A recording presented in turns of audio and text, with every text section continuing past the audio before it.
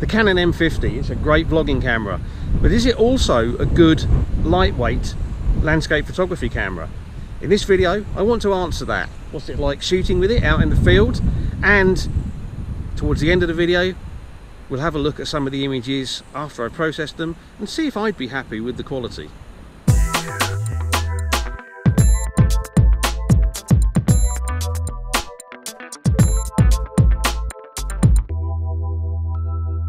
I bought the Canon M50 about 2 years ago as a vlogging camera, and it's brilliant.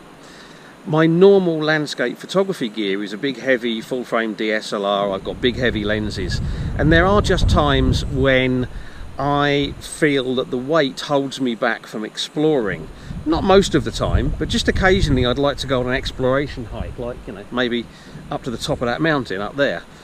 But I don't really fancy carrying all that heavy gear up there.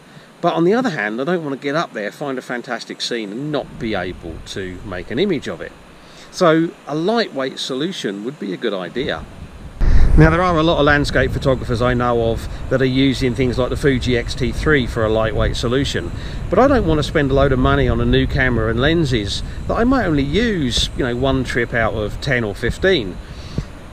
I already own the Canon M50. I own 3 lenses for it, the 11-22, the 15-45 and the 55-200. So that gives me a full frame field of view equivalent of kind of 18-320. Okay, a little tiny gap in the middle, but that's a pretty good range.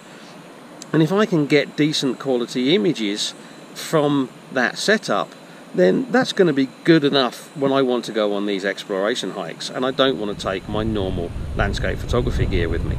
Of course, you can put better quality lenses on this little camera. You can buy an adapter and you can put all sorts of lenses on there, but that means spending money, and it means adding size and weight to what I'm carrying, and that kind of defeats the object for me. Now, I should say I did do a video on this about a year ago, but it was more of a me out doing some photography and just happening to be using the Canon M50 rather than a deep dive into how good or not this camera is.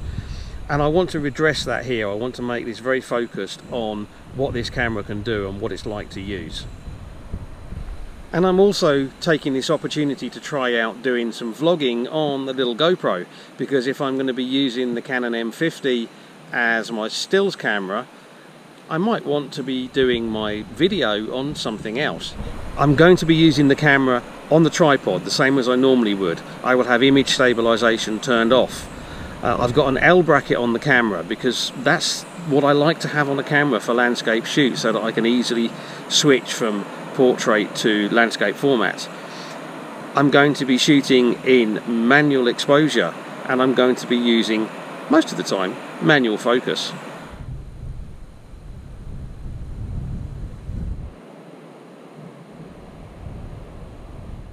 So how am I getting on with shooting with the Canon M50? Well, the first thing to say is in terms of weight. Bringing a lightweight camera like this, even with some hiking gear with me, means I can use a lighter, smaller, lighter rucksack. And that actually makes a difference, particularly when you're climbing up hills. So if I want to do more exploring where I'm climbing up mountains, it's definitely going to be a good thing. In terms of composing the image, I tend to use the viewfinder to do the main part of my composition, and then just switch over to the live view to check details. I do find the viewfinder on this very small and difficult to see. It's an electronic viewfinder, and I don't find it particularly easy to use. The screen, however, is nice and clear, and I'm actually finding it reasonably easy to set my compositions up using the screen, although I am still using the viewfinder a little bit. The camera certainly doesn't have the number of controls easily available to the fingertips that I'm used to, and I do find it a little bit fiddly having to change the function of the dial if I want to change aperture or switch it so that it's changing the shutter speed instead. But it's not a major issue, and landscape photography isn't generally something where you're having to do things in a massive hurry, so I can easily get used to that. Also, normally when I'm shooting, I when I'm setting the composition up, I have back button focusing set up on my camera, so I can hit the AF on button, get things in focus, broadly speaking, while I'm doing the composition, and then I go in and manually focus afterwards, knowing that I don't have to change anything else, I don't have to switch anything off. If I want to do that on this one, I have to have autofocus turned on, half press the shutter button to get the scene in focus, and then switch over to manual. I have to remember to do that if I then want to take full manual control of the focus. Again, it's a minor thing, but something I'll have to get used to. Actually, as an additional note on the autofocus, manual focus thing, I just discovered you can't actually zoom in on the live view to do manual focus unless you're actually in the manual focus mode. So that will stop me from making any mistakes around that, hopefully. I'm also using the 2-second timer to avoid camera shake when I'm taking the images, and that's exactly what I would normally do on my big DSLR. The only difference is that if I wanted to do a long exposure, say beyond 30 seconds, on my normal camera I'd plug in a cable release, but unfortunately there's nowhere on this camera to plug in a cable release, so the only options would be to use either a dedicated Bluetooth release that you can buy, or, sorry, the winds just suddenly got up, or if you don't want to do that, you can also use the, I think it's called the Canon Connect app on the mobile phone, which I do have.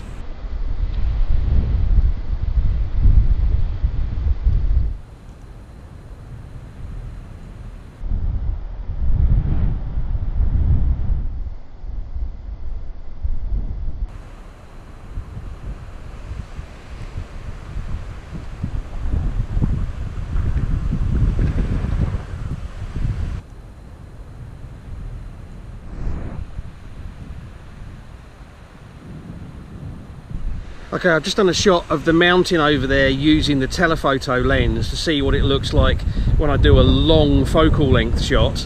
And now I'm doing a shot of this tree over here behind me. And the objective of this one, this is a wide angle shot. And what I'm trying to see is how much detail I'm going to be able to recover in the shadows, because the sun is actually behind the tree. So I've got a lot of contrast.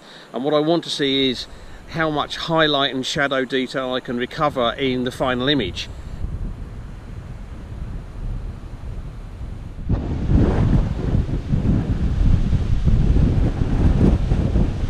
Yeah, it's getting a bit windy now. Just come around the corner there and there was like sand and soil just being blasted across the trail. I feel like I've been shot blasted.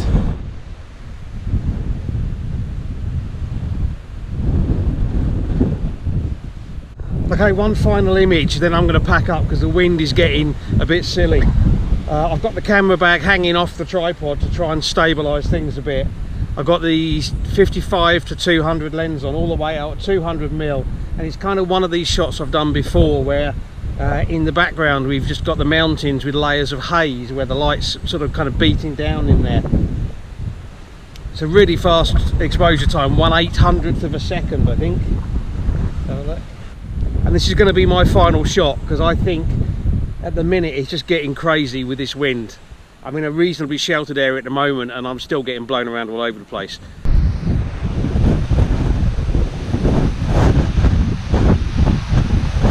It's getting windy. Not good.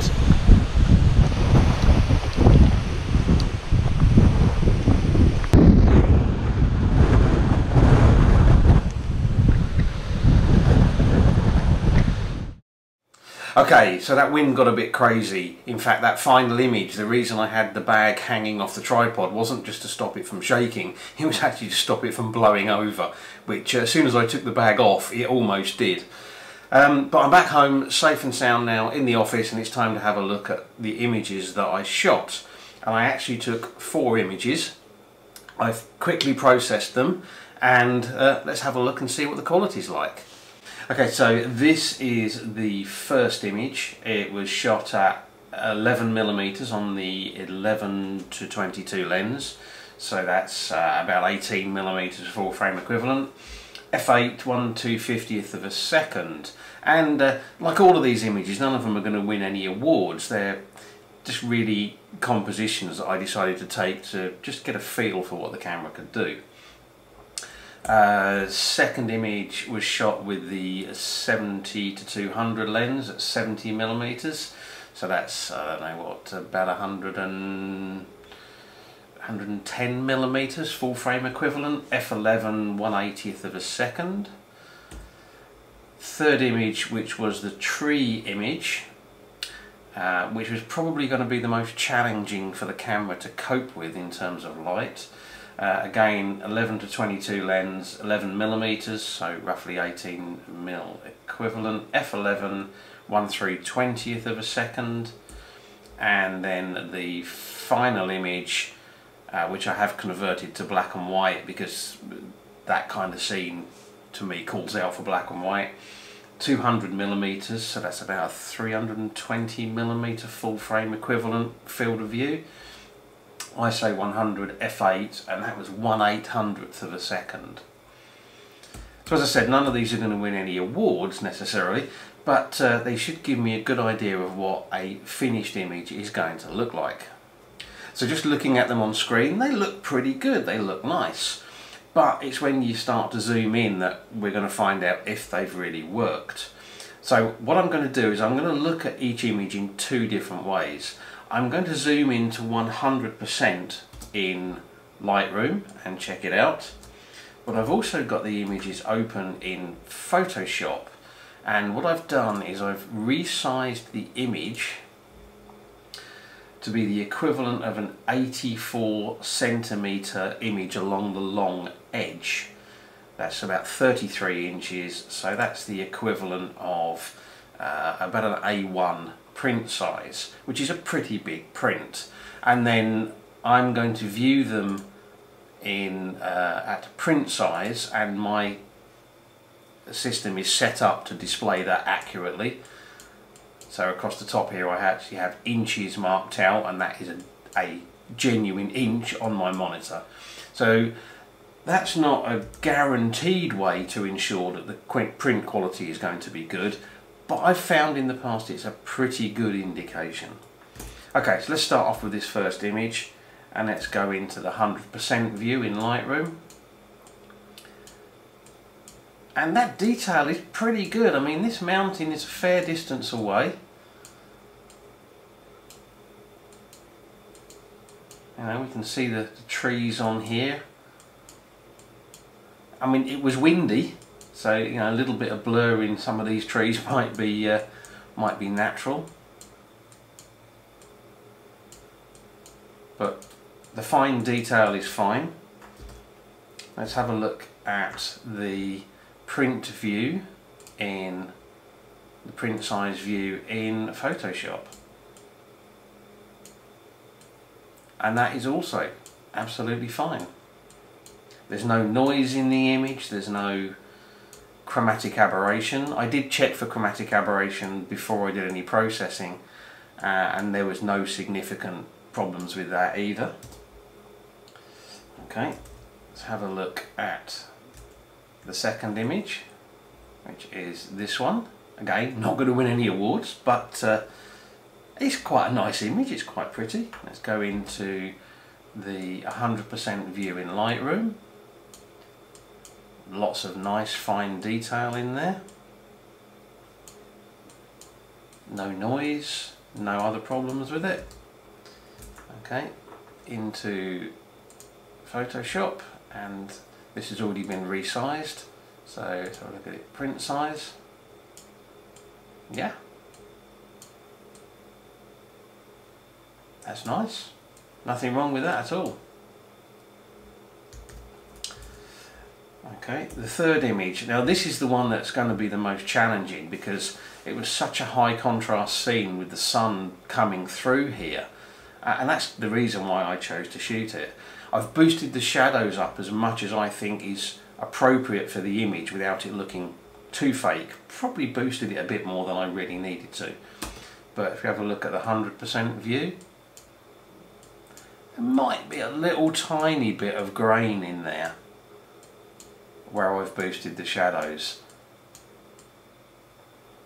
But then the texture of this wood is probably quite grainy anyway. Let's take a look up here. Yeah, there's a bit of grain in around the high contrast areas. But as I said, I've probably boosted the shadows on this more than I normally would. Let's have a look at it in Photoshop, and again in the print size. That's going to make a perfectly usable print. I suspect what I would probably do on this one, reprocessing it, is I would bring it back a little bit on the shadows. It's a little bit too bright, to be honest, and that would probably remove some of that noise. And then the final image, and this is one that doesn't have a lot of fine detail. It was looking way out into the distance with the haze. So, but nevertheless, let's have a look. 100% view in Lightroom, and there's a lot of haze in there, but you know, the detail on the edges of the mountains has come out, you know, pretty well, considering those mountains are a considerable distance away.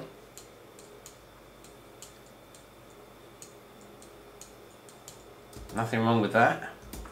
And in Photoshop, again, we'll go into the print size view.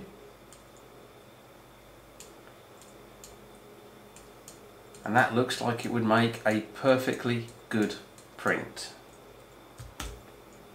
Okay, let's answer the question then. The Canon M50 is a landscape photography camera. Let's look at the things that I wasn't so keen on. This viewfinder is very small. I wear glasses and I found it rather difficult to look through this viewfinder to compose images, which meant I relied on the screen a lot. And I do like to use the viewfinder, but I think I can work around that. There's also a lack of sort of dedicated controls. You do have to go in and use the menu system on the screen to change the function, for example, of this wheel. But again, it's not something that's going to stop me from getting an image. The L bracket that I was using on this did restrict the position I could get this flip screen into, and if I decide to buy a different L bracket, I might be able to get one that will, you know, enable me to use it to more effectively compose images. What do I like about it? Well, you know, it's lightweight, so for hiking up mountains it's brilliant. And the image quality, as we just looked at, it looks pretty good to me. Some of the really high contrast stuff might be a bit more of a challenge. Could probably get around that with doing some exposure merging. And I was tempted to try to do that on that tree image. But with the way the wind was blowing, everything was moving around, it would have been an absolute nightmare. I don't think it would have been possible to exposure merge it. So, yeah. I think the Canon M50 and the lenses that I've got, although I didn't test out the 15 to 45, but I think that makes a really good, lightweight, hiking landscape photography solution. And that's what I'm going to be using it for in the future on those exploration hikes that I want to do. I hope you've enjoyed this video. If you have and you're not already a subscriber, please consider hitting subscribe. And if you're already a subscriber, thank you very much. I really appreciate that. If you have enjoyed this video, please consider hitting the thumbs up button, give it a like, sharing it on social media, and leave me a comment. Let me know what you think. Are you using the Canon M50 as a stills or landscape photography camera? What do you think of it? And finally, I really appreciate you taking the time to watch, so thank you very much. And until the next video, bye.